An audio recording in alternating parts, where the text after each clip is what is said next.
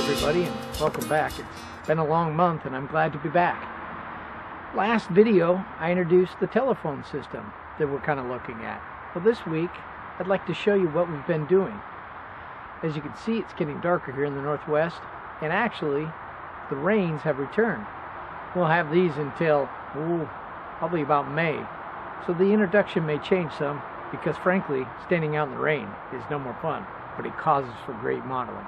So come on in and let's show you what we've got going on.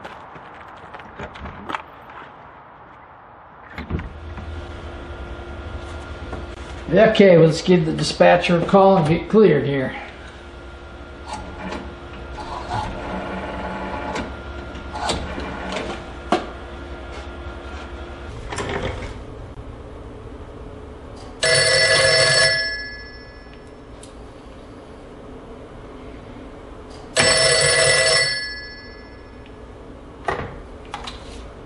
Dispatcher's desk.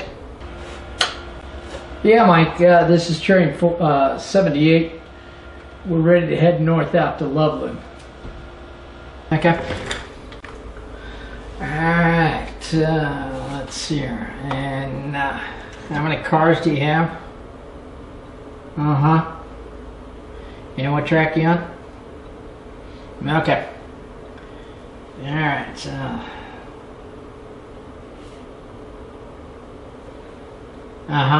okay. So here we go, Mike. You're gonna take track 2. CTC will give you a green light. You head out to the North Junction. Once you get your green light there, track warrant number 112. It's gonna be Longmont to train. You're gonna go to Longmont and take your train again 78. The date is 15 October 1959.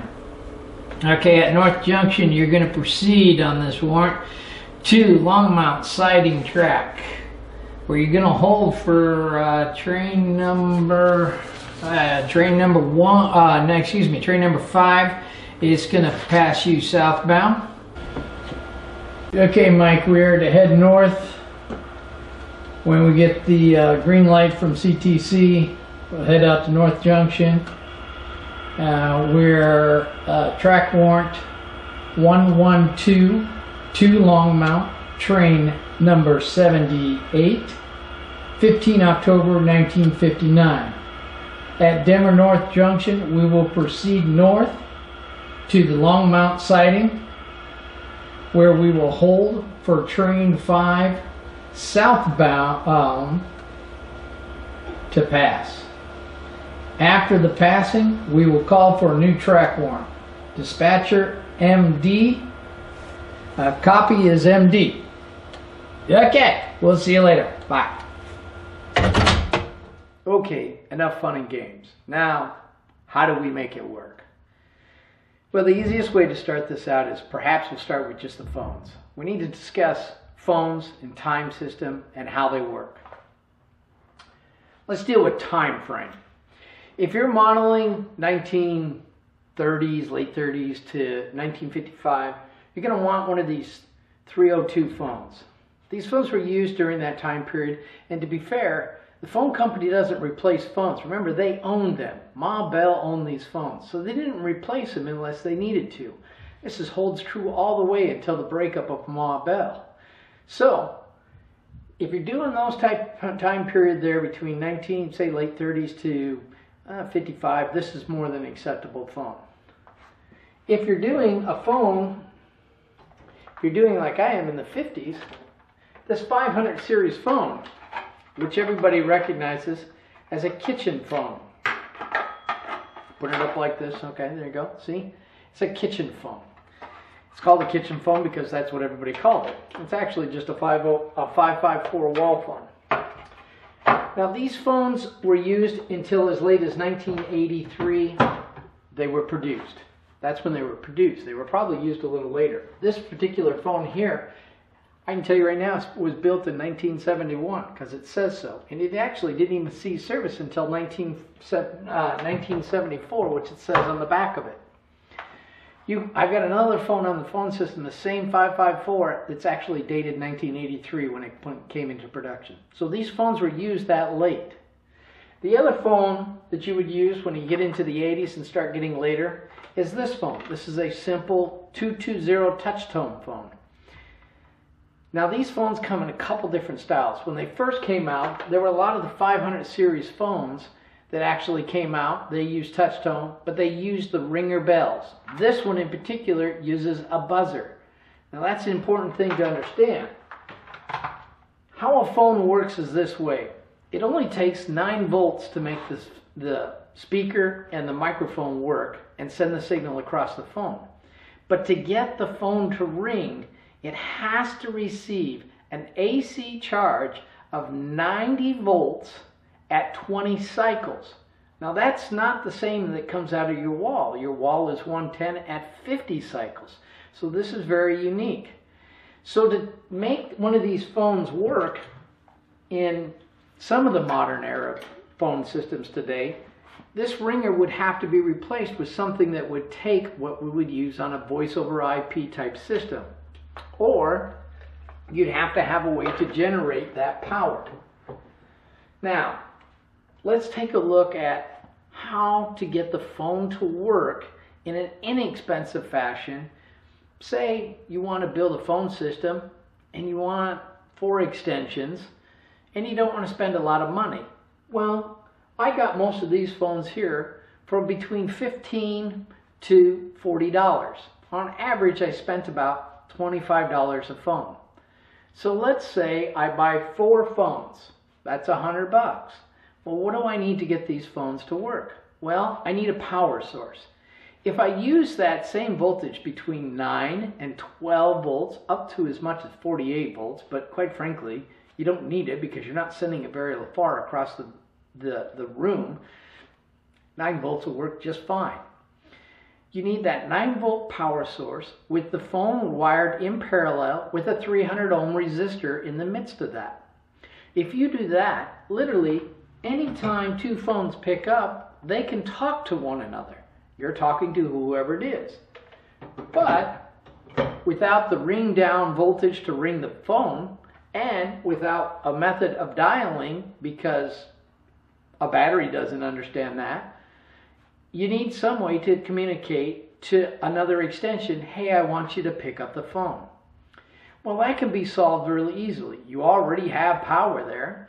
So why don't you set up another set of wires and run a piezo buzzer or an LED that which you could push the momentary switch for that extension, and voila, it lights it up.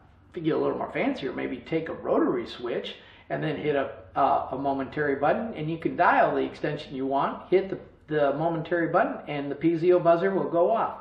Voila, that works. They pick up the phone, you've got the phone picked up, you're talking to one another.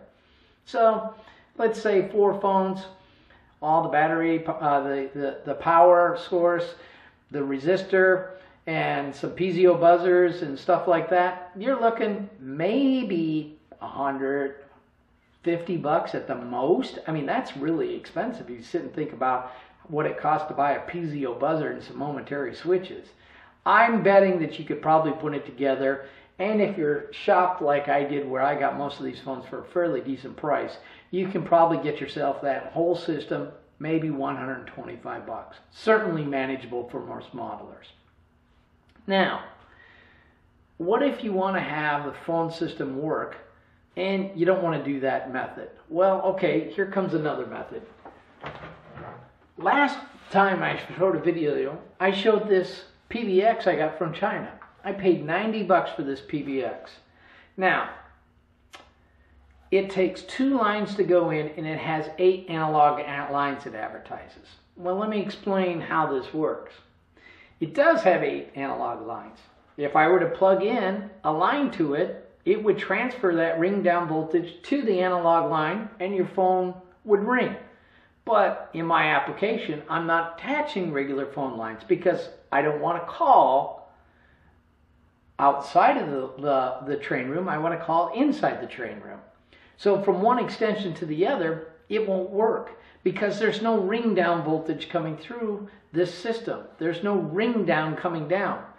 But I could use a touch tone, and oh, by the way, it doesn't understand dial-up.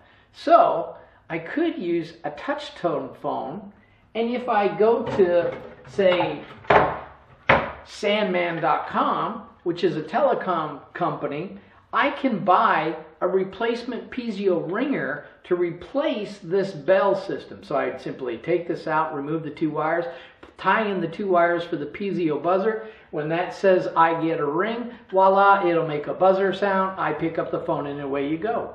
So with a touch tone phone in that system, you could get it to work.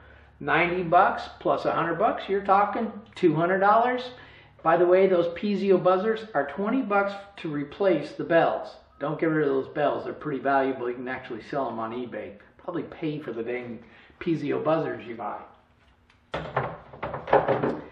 The next thing you could do, if you want to use dial-up, well, this comes from the old PhoneWorks.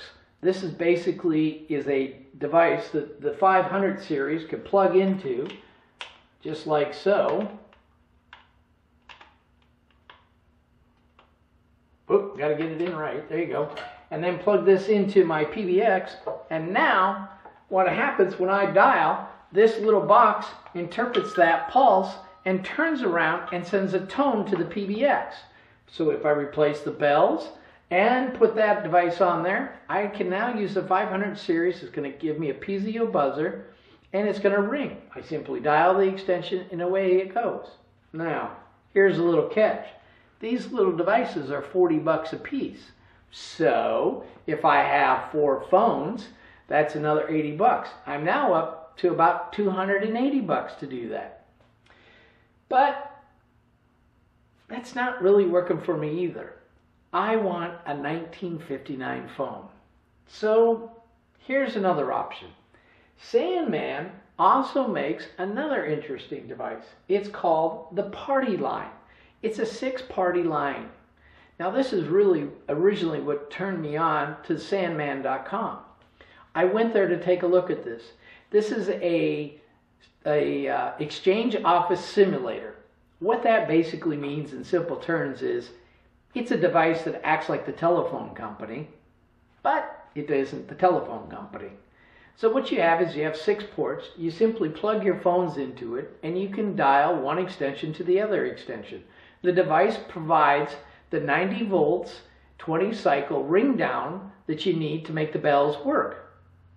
This is really good, but that device is $400 plus 4 phones at 100 bucks. I'm now to $500, and a downside, or maybe not a downside depending on your situation, it will only allow you to communicate from one phone to another phone. In other words, if extension 101 is calling 106, 103 tries to dial something, they're going to get a busy signal.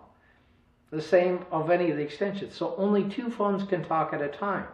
Now, if you want to slow down your operations, that may not be the end of the world. But again, that's 500 bucks. And not really the best fix for me. Well, I happened to be researching on this, and I came across another device that that Sands.com had. And that's this device. This is, for a lack of terms, is a old PBX for analog style. It's not exactly true, but I'll explain why I say that. This is basically a phone system that allows you to hook up to 8 extensions onto it. It provides ring down. You can have multiple phones talking at the same time. So it gives you everything you want from a telephone company. So if extension 104 wants to talk to 105, it doesn't affect extension 101 calling extension 100. So they both can talk to one another, and away you go. Now if you have a large layout, say you're a club layout, and you need, let's say more than 8 extensions, because this will give you 8. Let's say you need 14. Well, you can wire 2 of these together. So one port on each of these boxes will be dedicated to transferring calls between the 2 boxes. But then you'd have extension 101 to 100 to 106, and then the other one would have extensions 200 to 206. And they can all talk to one another at the same time. Not a bad deal. Well, not at the same time, but between two phones. If one extension calls the other extension and the other extension is in use, you'll get a busy signal. So that's what I've got for you. This is really not that hard. Now this system I got for $350, plus my 4 phones would cost me, say, $450. But I've got total expansion capability. I can use any phone I want to. The other option is, let's say you are modeling a modern system. I haven't forgotten you guys. I know I'm modeling 1959, but if you're modeling, say, 1990 to today, you can also still get this to work. And even if you're modeling an old time period, you can still get this to work. This phone will work with voice over IP phones. Well, this is $90, and if you look on eBay, you can find voice over IP phones for about $35. So you look at that, you're in the $300 range. So there's a lot of different ways to use the phones in your model railroading and create that illusion that you're actually working on the railroad. Now, obviously, in the modern era, you'd still have radios. And I know a lot of guys are like, well, we can just use radios. But the problem with radios is the chatter and all the stuff that goes on is all there. Where you can see when you're dialing a phone, it's only one person talking to the other. And the phone rings are not that loud. You can control those, so you can dim those down if you want to. So that's my video for this week. I hope that's helpful. I hope you enjoyed what we showed you. And I hope you have a great time modeling. Happy modeling, and we'll see you in the next update.